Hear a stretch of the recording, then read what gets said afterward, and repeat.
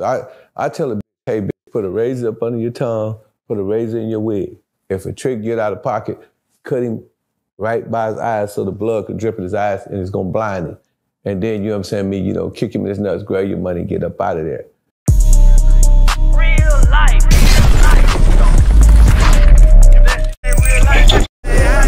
It ain't real life. Just ain't real. Real life street stars. You know what time it is. What do you do in a scenario if you send a woman out, right? And then the trick robs her? What do you do? What's your retaliation? Well, when a bitch shoes up on a pimp, all she got is our game, right? So I tell a bitch, hey, bitch, put a razor up under your tongue, put a razor in your wig. If a trick get out of pocket, cut him right by his eyes so the blood could drip in his eyes and it's gonna blind him.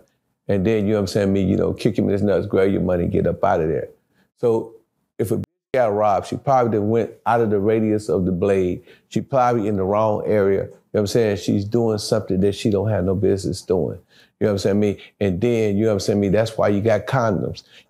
If you try to rob my bitch, you must know that money gonna be, them hundreds gonna be in that condom and stuffed up in her. You know what I'm saying, me? If she got all her money out, then she's a rookie bitch.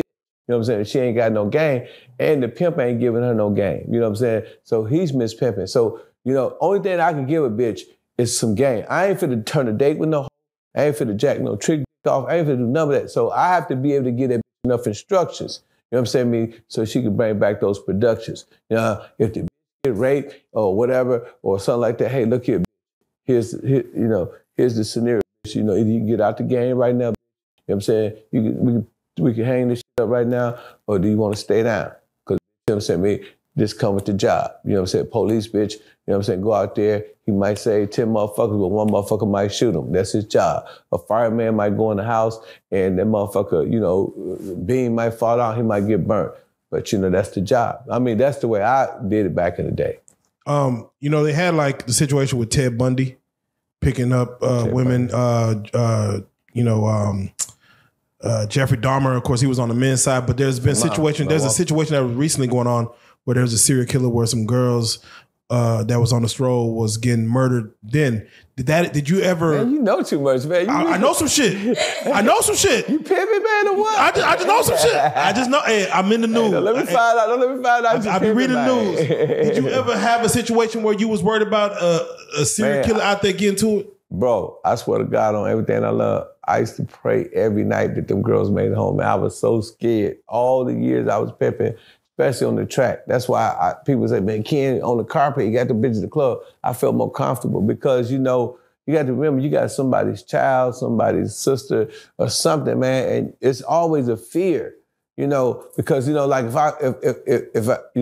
if they don't call me by 8 o'clock, I'm hoping to get the phone call for you. I mean, please, somebody come and serve me about this bitch, man.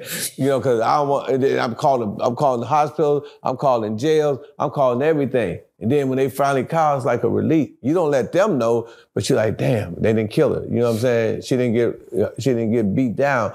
And that's a fear, man. And any pimp that say he don't have that fear, he's lying.